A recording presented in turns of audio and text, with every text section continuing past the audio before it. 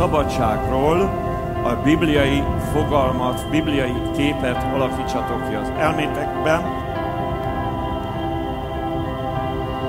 Egészen más a Krisztusban való szabadság, és más a világ által hirdetett szabadság.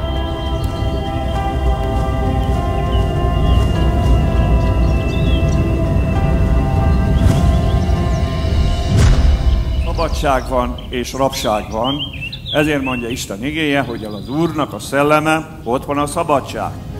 That's my rock, that's my anchor,